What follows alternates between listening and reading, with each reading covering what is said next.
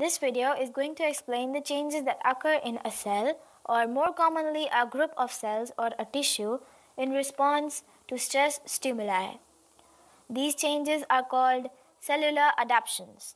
Many of these changes are reversible, few of them are irreversible, and occasionally these changes can be irreversible as well as harmful in form of tumors. Here, I am showing a normal simple cuboidal cell layer to compare it with changes seen in cellular adaptations.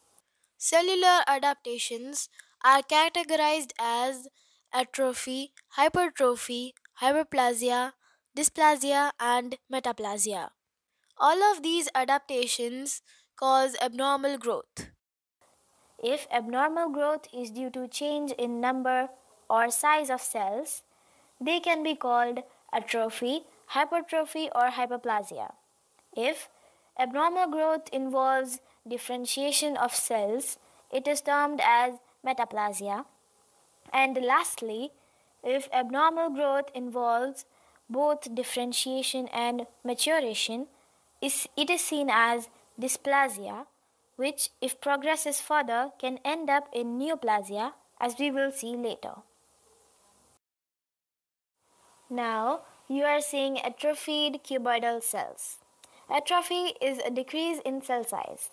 Tissue and organs, especially susceptible to atrophy, include skeletal muscle, cardiac muscle, secondary sex organs, and the brain. These are hypertrophied cells, which is an increase in cell size. The skeletal muscle, heart muscles, and kidneys have increased susceptibility to hypertrophy. Here, you can view the three adaptations together for comparison with normal cells. Hyperplasia, as focused, is an increase in the number of cells. It is the result of increased cell mitosis or division. Physiologically, hyperplasia are compensatory and hormonal. Compensatory hyperplasia is common in epithelial cells of epidermis and intestine, liver hepatocytes, bone marrow cells, and fibroblasts. Hormonal hyperplasia occurs in the estrogen-dependent smooth muscle cells of the uterus, which undergo hyperplasia and hypertrophy following pregnancy.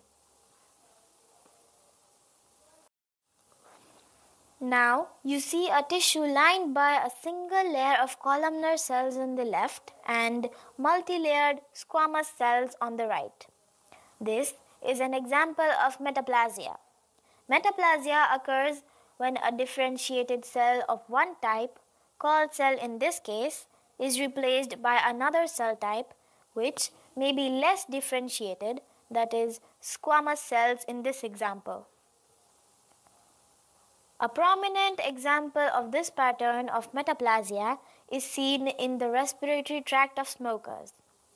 The bronchial mucus secreting columnar cells convert to squamous epithelium incapable of secreting mucus.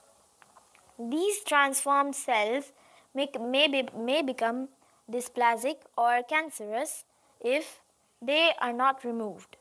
It is a reversible process, though to be caused by stem cell reprogramming. Now, as expected, the next adaptation you will see is dysplasia. In this tissue, you see the normal cuboidal cells on the left adjoining the dysplastic cell on the right.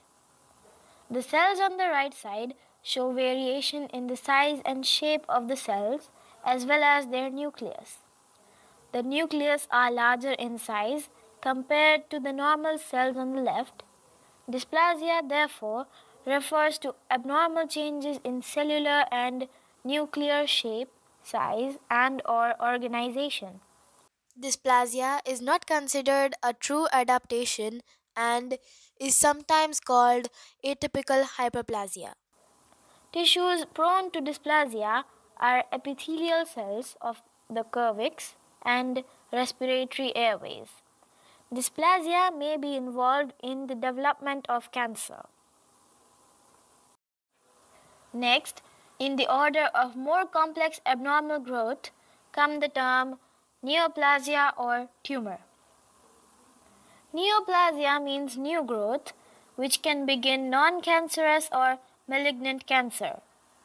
The cells in a neoplastic tissue may show, as compared to dysplasia, greater variations in cell and nuclear morphology. The neoplastic tissue shown here is malignant, as it is invading nearby normal tissues and vessels, and therefore has the ability to spread throughout the body and metastasize. The lesions, chiefly metaplasia, dysplasia, and neoplasia, form a spectrum with metaplasia at one end and malignant at the other end. The lesions near the metaplastic end of the spectrum have more chances of reversibility and less chances to progress to dysplasia or malignancy, while those near the malignant end of the spectrum have less chances of reversibility and more chances to progress to dangerous lesions.